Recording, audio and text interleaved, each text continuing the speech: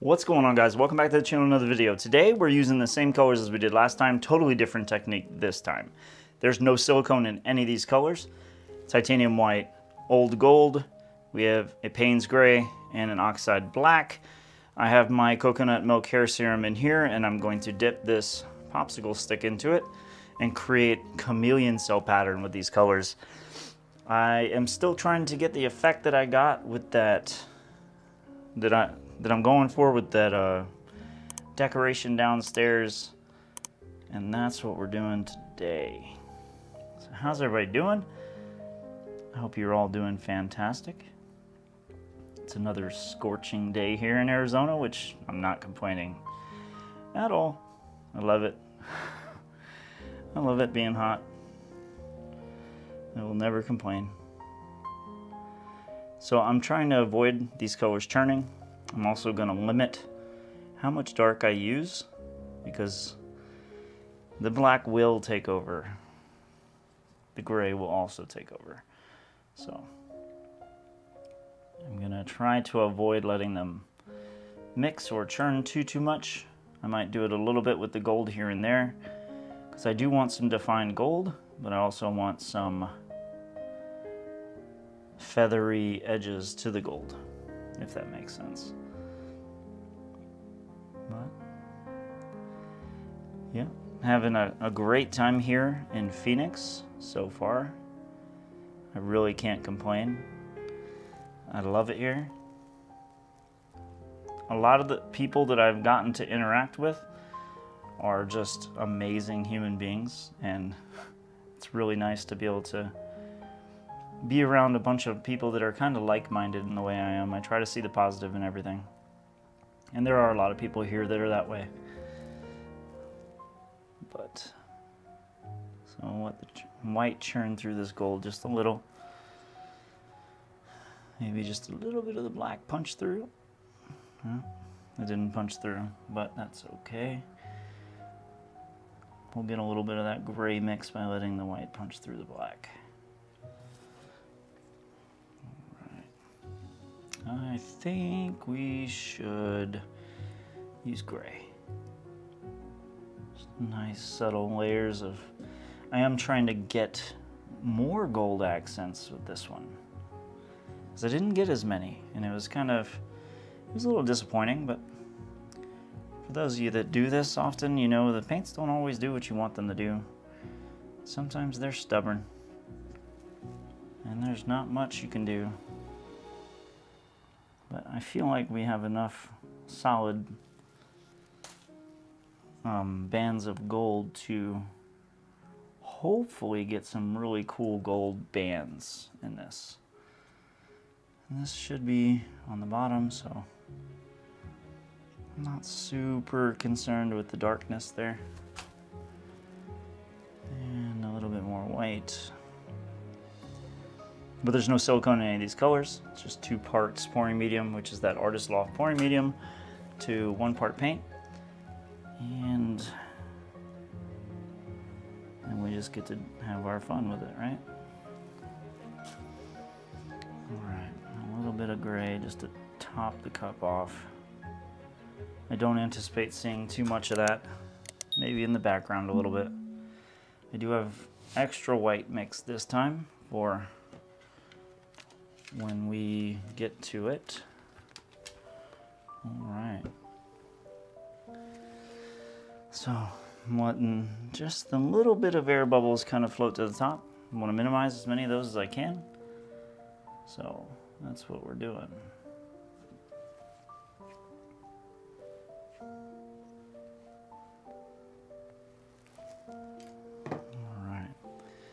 Now we're going to lift the cup and hopefully expose some really cool, majestic patterns. Ooh. Yeah.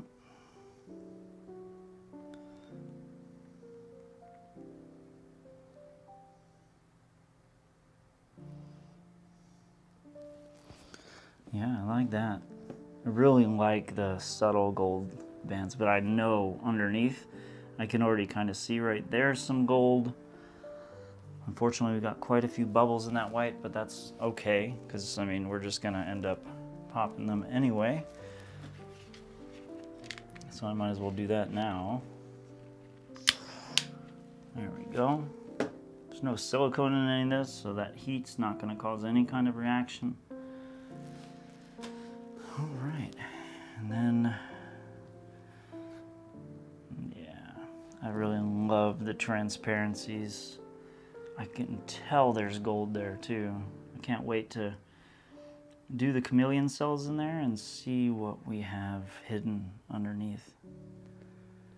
It's always a fun and exciting part of the painting for me, is when something gets exposed that's not what I thought it was. Those happy little accidents.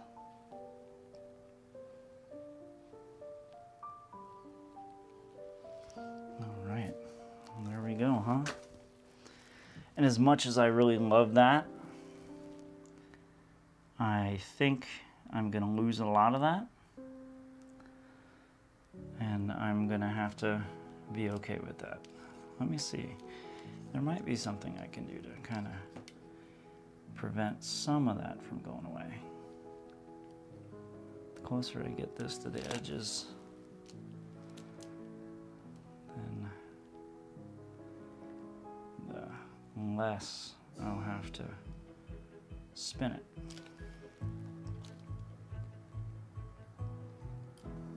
But yeah, the stripes are pretty wicked looking. They're really cool. All right, just a gentle spin. We're just trying to coax those colors to the edge. I think we're good on one side.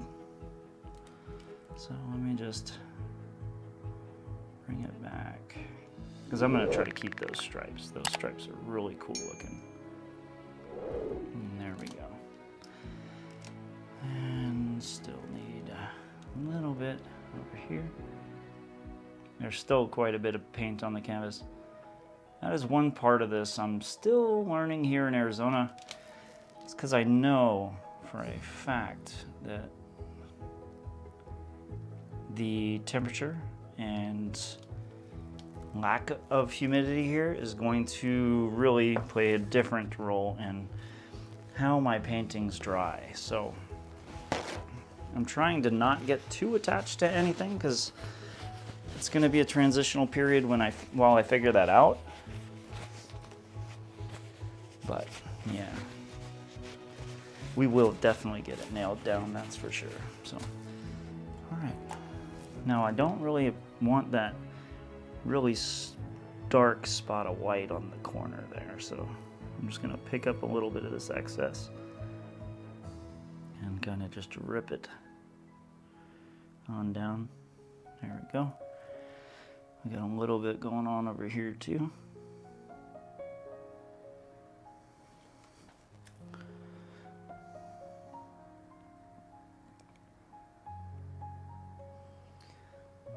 And we just got to cover all the corners now.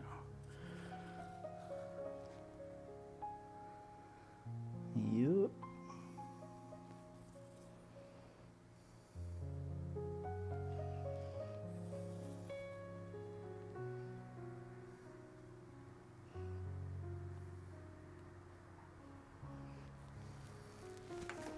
All right. So I'm gonna let this paint settle just for a moment. Then we're gonna come back and start doing chameleon cells to it. All right. So I have an idea of what I want. I already know there's lots of golds under there. I'm gonna leave these beautiful bands of color just the way they are. This middle section I'm not super thrilled about. So I'm gonna try to place the silicone in spots where it expands to the points where it doesn't really disturb too much out there. I don't have any toothpicks, so I had to cut a popsicle stick. So I'm hoping that doesn't make it a big deal.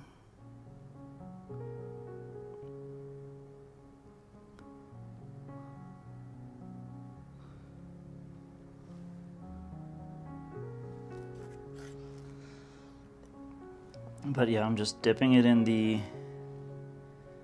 coconut milk hair serum, and then the dimethicone that is in the hair serum is pushing the layers apart and showing what is underneath.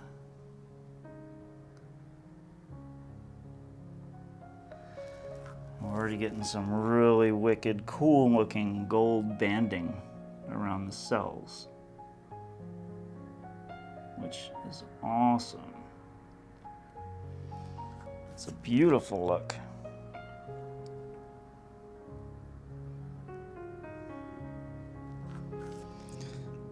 Yeah, this popsicle stick's not working like I'm used to with the toothpick. The point's not as fine on this, so some sections of it don't work the same. But oh man, I love the look of that though. How it's got really nice, great, like striations and gradiated lines, but then it has the stark relief of the cells too. And then the cells, they're just a culmination of all the colors that are in the whole piece itself, which is awesome.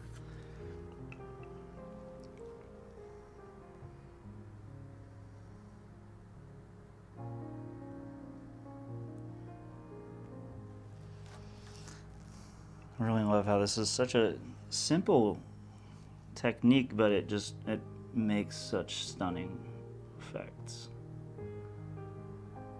Love that.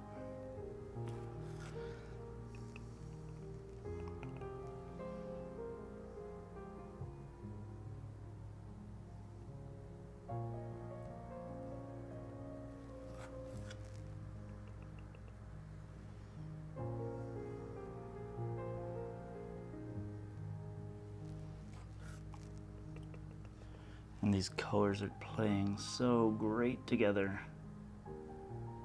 Very happy with the way these colors are going. It's almost a monochromatic color scheme too, which is kind of surprising because normally you can't get good depth and color variance when you're doing this kind of a color palette. But we are getting some really interesting looking cells, effects. They're beautiful.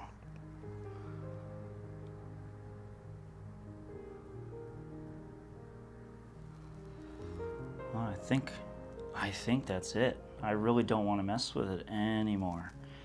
One little cell that isn't growing like the rest, but that will be all we do.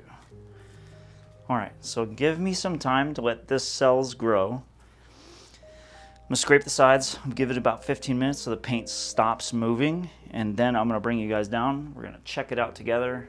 So excited about this one, I love it. Got some really cool golds and patterns going through this piece.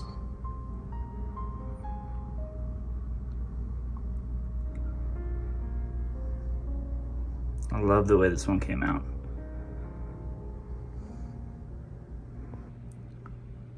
So this one dried perfectly.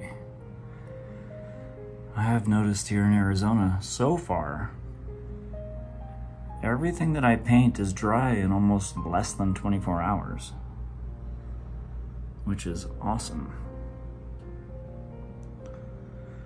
But this one came out really nice.